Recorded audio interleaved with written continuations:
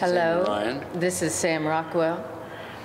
We are the stars of the fabulous Don Verdean Biblical Archaeologist movie. Sam plays Don Verdean. And this is Carol Jensen, my assistant and love interest. A man that searches the world over for dead artifacts, really only to discover himself. That's right. Didn't you say that? He searches the world over to find the most important thing in his life is right in front of him.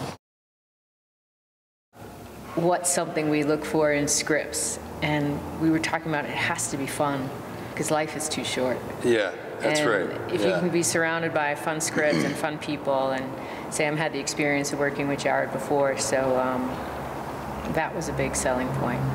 Yeah, but I was saying to Amy, you know, that I really wanted to go deeper with this one. You know, we kind of did some really silly stuff on Bronco, and I thought this, Tarusha and Jared, this script had the potential to go a little deeper.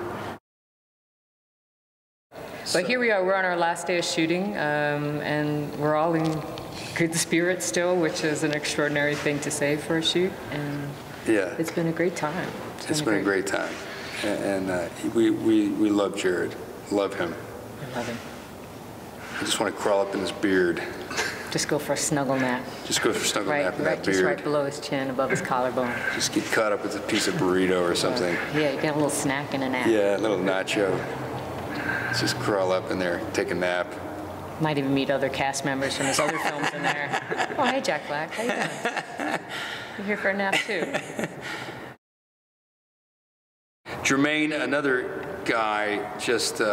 It's hard to act with him. You have to have a little soft focus and look slightly off. It was rough. So funny. It was rough. It's hard to keep straight face. Yeah, we lost it. I mean, he really... It was kind of like his voice was like a cross between Arnold Schwarzenegger, Borat, and Dr. Strangelove meets something else, and it was just... meets Jermaine Clement. Meets Jermaine Clement. And he, you know, it was written in a Kiwi accent, his normal accent, and then he convinced Jared to do the Israeli, and it was really a great thing. It was a good switch. Yeah, it was really a great thing, because it really makes it just so weird.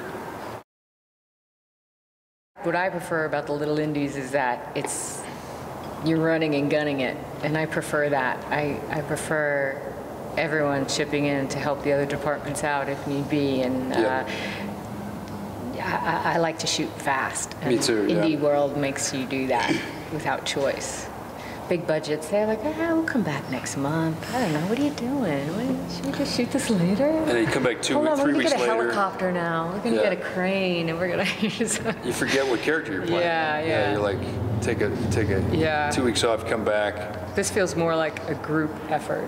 Everyone really pitching in to make this story come to life.